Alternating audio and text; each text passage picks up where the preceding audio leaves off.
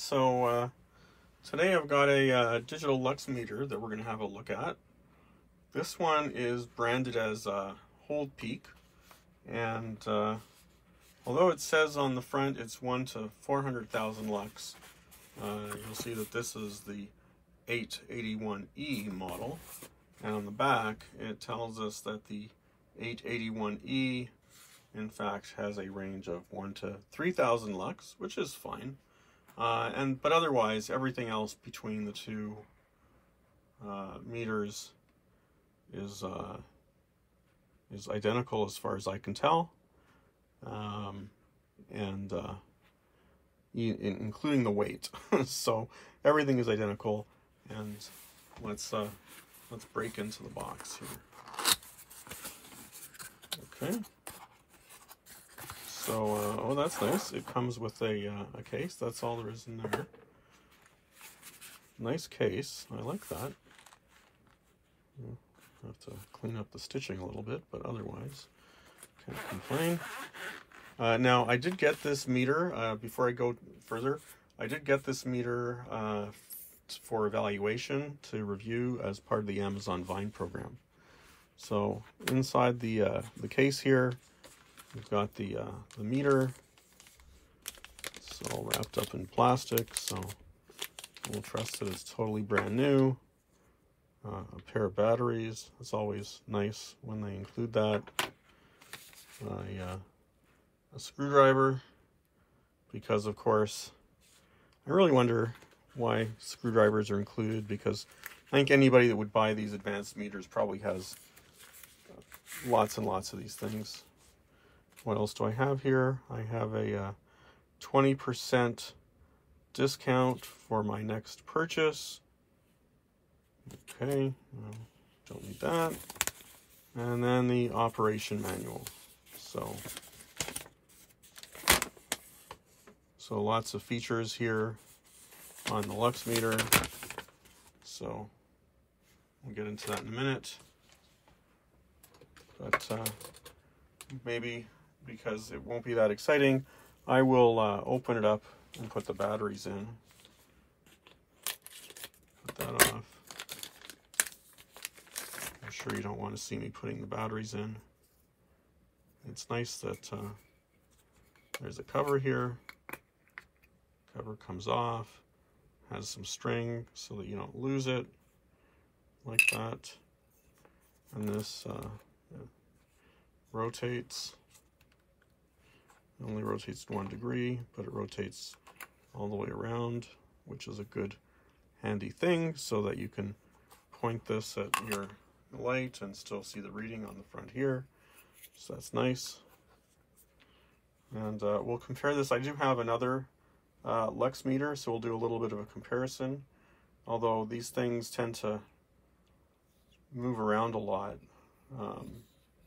so they don't tend to stay stable. But anyways, let's get the batteries in and see what it does.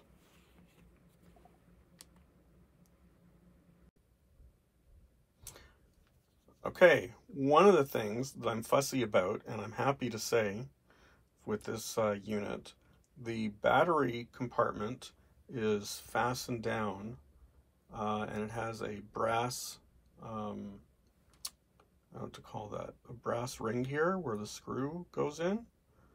And the reason why I'm fussy about that is because I really hate the units where the screw goes directly into the plastic, because that ends up just chewing up the plastic after a few insertions of batteries. And so these metal rings, this brass ring, is really, I have to say, I find it a nice touch, because, and it's worth noting, just because all manufacturers don't do that. So you can see here that we've got the brass ring that I like to see, and this takes 2 AAA batteries, and just pop them in there.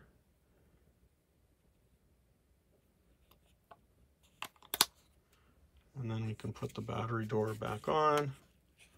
I know this is probably the most exciting thing you've ever seen in your lives. Okay. I'm sure you're thrilled to hear my sarcasm too. Okay. Get that done. And now we can turn it on. Ta-da, it works. Okay. Interestingly enough, this reads not only the lux, but it also reads the ambient temperature. So I guess that's useful, although I'm not sure that I would reach out for my lux meter in order to check the temperature, and I'm not sure where the sensor is. But in any case, we can have it set to lux. I'm not sure what that did. It's can convert between Celsius and Fahrenheit. It says it's 80 degrees Fahrenheit in here. I don't think it's 80 degrees Fahrenheit in here. Light, ooh, that's nice. Illuminated display. So let's do a little more here. Okay, I'm just going to put that down, and we're going to figure out what else we can do with this. So let's turn the unit on. This unit has a ton of features. So I'm just gonna put it on the background here. And so you can see I've got the cover on, and so because it's got the cover on, it's not really reading any light. I need to angle this, that's a little better. You can see that cover's on, so it's not really reading anything. If I take the cover off, now you can see that it's starting to show a reading there. But there's a lot of other features here. First of all, handy enough, we've got a backlight, and so the backlight can help, and the backlight doesn't really change the value. Now, one of the things that's really nice is that this unit is auto ranging.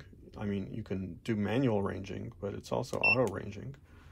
So I'll leave the light on because it makes it easier to see, I think, on the video. Now, some of the things this unit can do, so you can adjust the range. You can put it into sort of a manual range mode. The other thing that it can do is it's got a mode where it can record a reading. So let's kind of record a lower reading. I'll cover that up a little bit. You can kind of see that now it's 251. Oh, okay, let's maybe turn the light off. There we go. 400, 176. And so if I press rec, it stores the value. Now if I hold this down for a long period of time, you can see that's the reading that it has in memory 3. And there's other memories here, memory 2, memory 1. I think it has about 20 memories. So that's useful if you've got a few things you've got to measure and you want to save them. It also has, can press that again to get out of that mode. We can press, what is this here? Max min.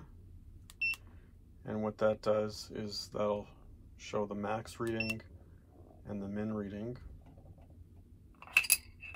Okay, and so that's not, well, that is a live reading.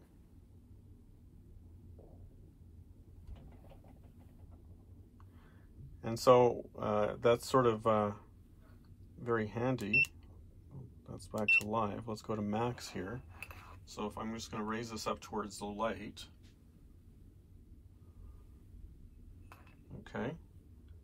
And now you can see that it's showing the maximum reading that it achieved.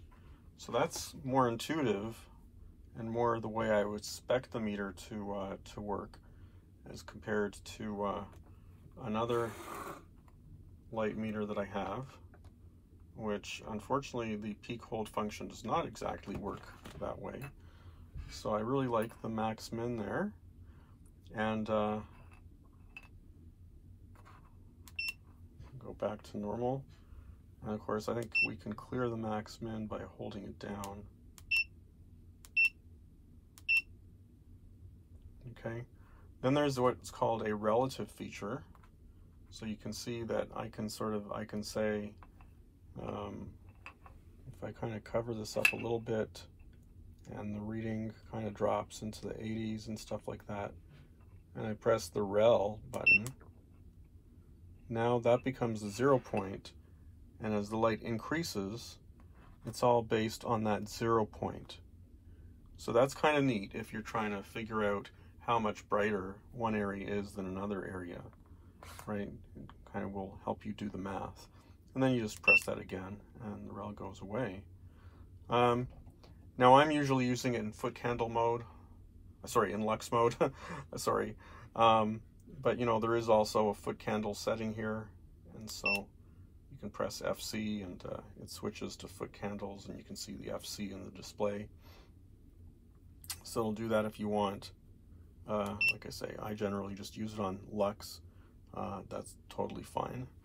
And you know, if we want to measure how much light is reflecting, for example, off the table, we can turn it around, and then we have that.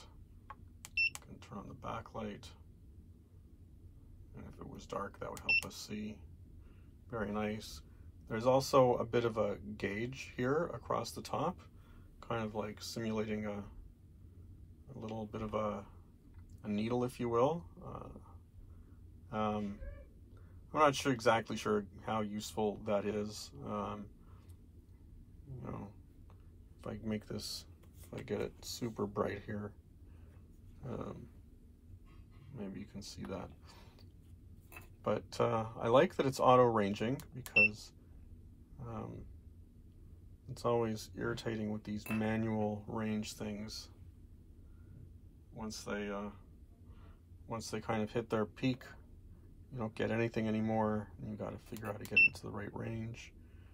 You know, that's whatever the reading is times 10 and times 100.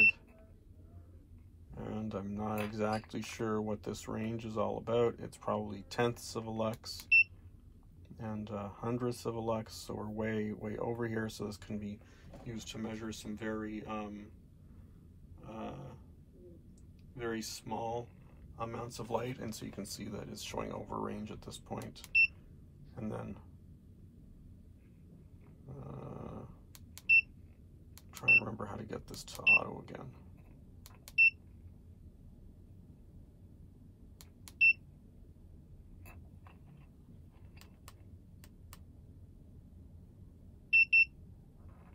Okay, turning it off and on puts it into auto again. So overall, you can see I put the thing through all of its paces. I can't really comment for accuracy, because I don't have what I would consider to be a super accurate light meter to compare it against. But what I will do, just for interest's sake, is I've got this Dr. Meter light meter, which I got a while back,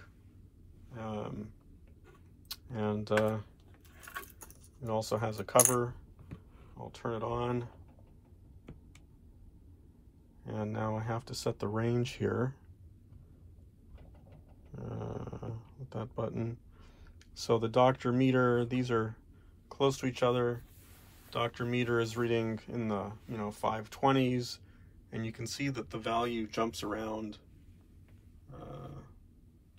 constantly.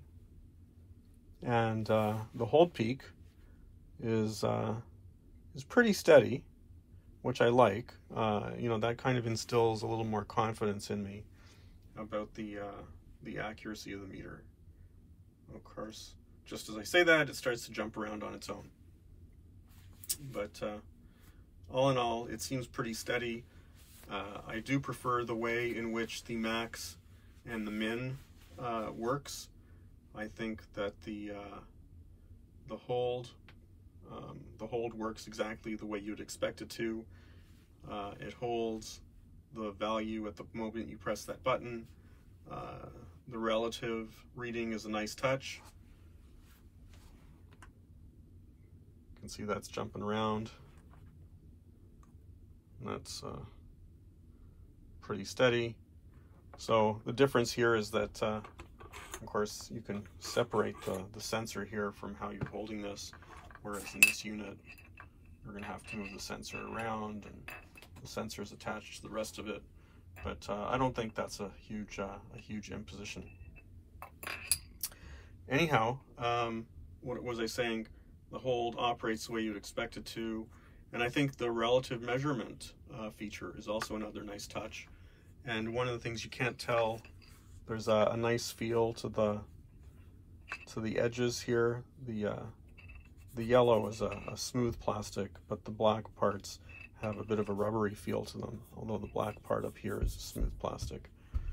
So it's nice to hold in your hand. It's a good size. It's at least for my hand, you know, not too big, not too small. You can get a pretty decent grip on it. So I have to say, as meters go, this is now going to be my new go-to meter. I really like this. It's very impressive. Okay, well, thanks for watching, and please do subscribe.